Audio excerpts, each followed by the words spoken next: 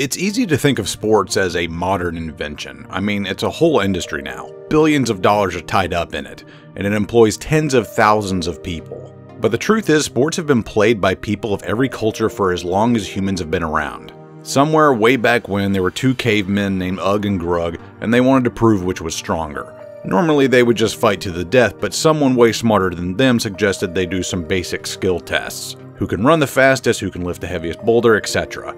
After all, they needed both Ugg and Grug on the next hunt, and it wouldn't do anyone any favors if one of their two best guys winds up dead. Who won has been lost to time, but sports took off back then and we've been playing them ever since. However, professional sports are relatively new. The idea that you could just play a sport full-time as your job is only about 100 or so years old. Even clear into the 1950s, plenty of NFL players had day jobs and they just played football for a little extra cash and the thrill of it.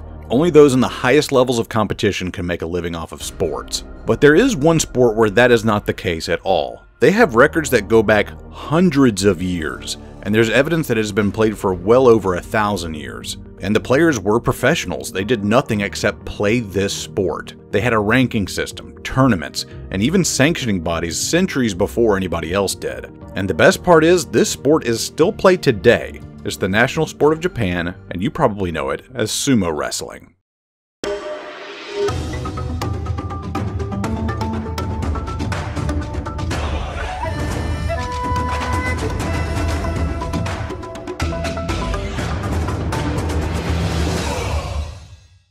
The exact origins of sumo are a bit murky at best since it's so incredibly old, but there are prehistoric wall paintings depicting two men grappling with one another.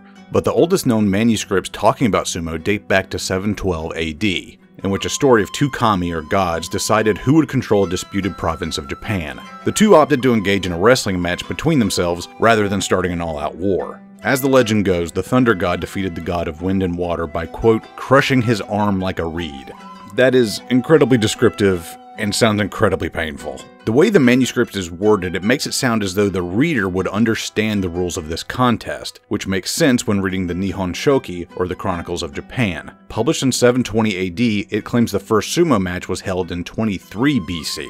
And in it, a man named Nomi no Sukune defeated his opponent in a match requested by the emperor. Sumo, which literally translates to striking one another, became very popular at the court of the emperor and greater lords. But back then, fights were to the death, so they were pretty few and far between. By the 1400s or so, sumo stopped being less of a spectacle for the powerful and became a sport for everyone. Events were held outdoors, and finally the rule set that we see today was formed. Fights were now a contest to see which fighter or rikishi could down his opponent. If anything but your foot touched the ground, you lost, same as it is today. In 1578, the great unifier of Japan, Oda Nobunaga, held a tournament with 1,500 participants and invented the final piece of the puzzle, the dohyo, or ring. A raised clay platform would have a ring made of rice straw bales placed in a circle called the tawara. Now you could win by pushing or pulling your opponent out of the ring, and since then the rules have been only slightly tweaked. It's pretty much the same today. So let's get into what a match would look like and explain a few things.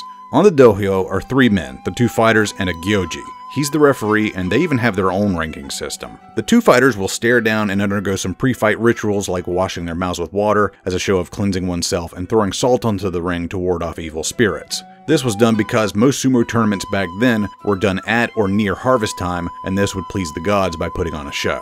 The rikishi will then squat down and wave their hands out wide to show their opponent and the crowd that they have no hidden weapons on them and they intend to fight fairly. Once all that's out of the way, the two rikishi square off again, and the gyoji gives the final go-ahead. When both fighters have placed their fists onto the clay, the match is underway with a tachiai or initial hit. If the tachiai is good, the gyoji will shout hakyoi, signifying that the match is underway. But there is no rule saying that you have to do the initial hit. You can just move out of the way and let your opponent get caught off balance. This is called a hinka move, and while it is considered a cheap shot, it's totally permitted. Both fighters wear mawashi belts made out of a single piece of long silk, and it's completely fine to grab it for leverage against your opponent. However, pulling the hair, striking with a closed fist, or winding up with a 90-degree arc open-handed strike is grounds for disqualification.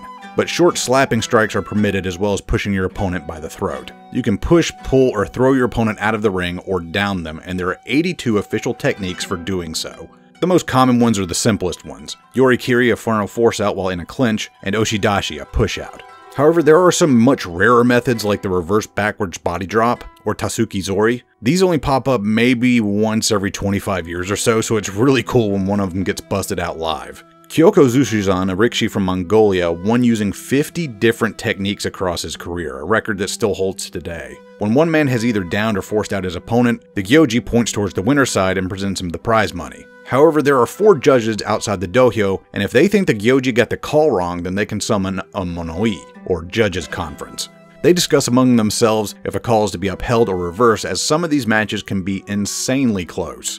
However, a good chunk of the time they err on the side of caution and order an immediate rematch right then and there if they can't agree on a winner. Which the fans love because hey, more sumo's good, right? And fun fact, if a gyoji has a call reversed, it's customary to offer his resignation, which is always rejected. And the highest level of gyoji has a tanto blade stuffed into his sash, signifying that he is willing to take his own life via seppuku if he gets a call wrong. That's pretty intense, but as far as I can tell, that's never happened. But it is nice to see some accountability for the refs in a sport, to be honest. In the late 1850s, the United States Commodore Matthew Perry made contact with the nation of Japan and threatened to end their centuries-long period of isolation by force if necessary. Japan, for the first time in over 250 years, were now open to the outside world, and their Edo period ended, replaced by the Meiji Restoration, a time of rapid modernization.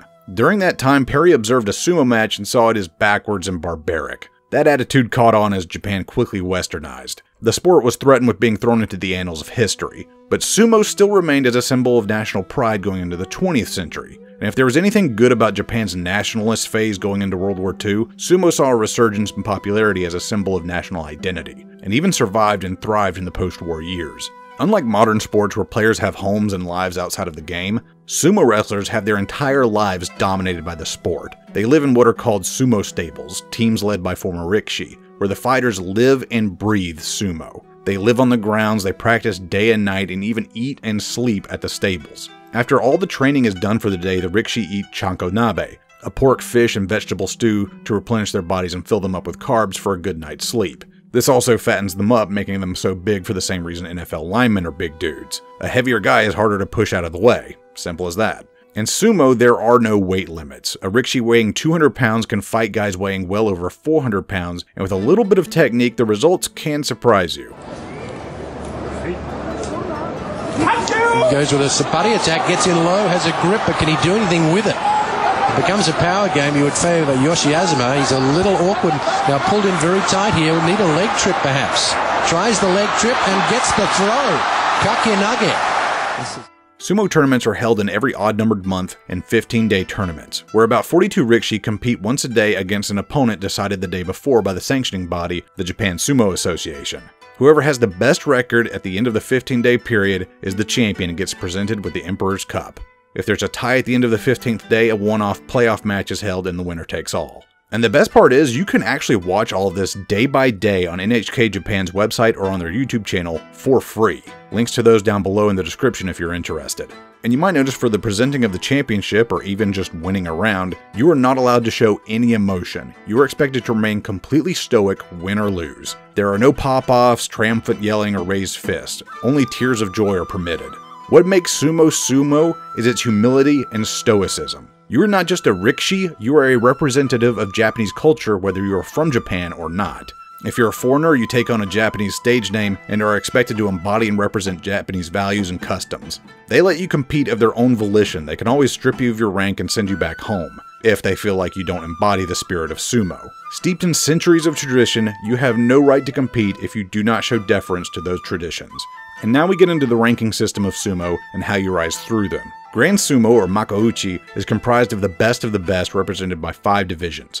Maegashira are the rank and file guys who consist of rookies from the lower Juryo division who have worked their way up, journeymen, and guys looking to bounce back into the upper ranks, or Sanyaku.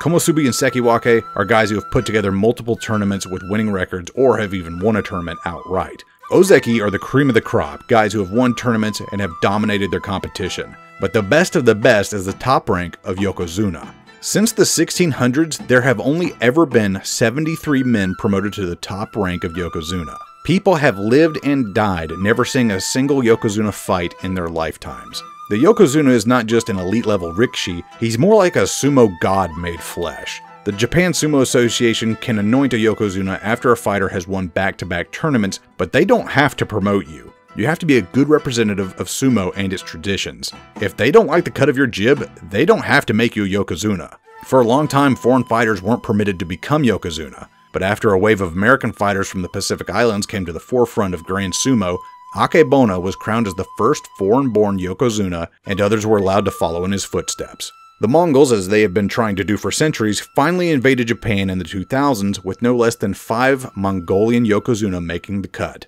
the most notable of which was Hakuho, from Mongolia's capital city of Ulaanbaatar. During his career spanning from 2007 to 2021, he had the most championships of any rikishi at 45, and the most wins ever at 1,187. He competed at a rare time where there were multiple yokozuna in sumo in the late 2010s, and that saw a resurgence in the sport, making it more popular than ever abroad. But if you ask any Japanese fan who they thought the finest yokozuna was, they will unquestionably say Chiyo no Fuji. Hailing from Hokkaido, Japan, his piercing eyes gave him the nickname The Wolf, and he reigned as yokozuna from 1981 to 1991. He was never a big man, and thus he had to resort to daring throws to down his larger opponents. As such, he put tremendous strain on his body and racked up a few injuries. But in order to combat this, he took up an insane workout routine that involved up to 1,000 push-ups per day. He said in order to protect his joints, he would clad himself in muscle armor, and it worked. He went on an insane tear that resulted in the most championships that anybody had racked up in 20 years and the second most in history at that time.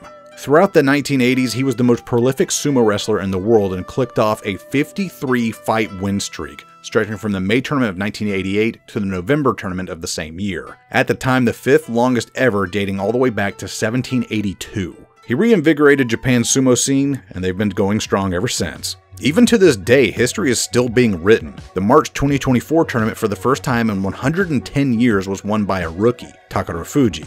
He did so working his way up from the lowest division to the highest in just 10 tournaments, the fastest ever done by a rikishi. Again, you can watch all this for free here on YouTube or on NHK's website. It is steeped in millennia of tradition and ongoing in its modern era for nearly 400 years. Its rituals and terminology are rooted in centuries of strict discipline and rigid practice. You owe it to yourself to watch a sumo tournament one day, if not in person then at least online, because it is the world's oldest professional sport and it's part of what makes us human.